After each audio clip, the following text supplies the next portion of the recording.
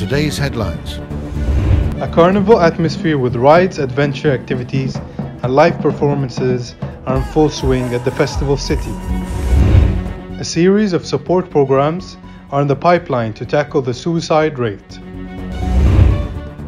A Bahraini man has invented a smart doorbell for deaf people. Ethiopia has reportedly stopped sending domestic workers to Gulf countries. Swift action has helped in averting a potential pollution catastrophe in a newly urbanized town. 2 people were injured in a 6-car pileup near Salmabad.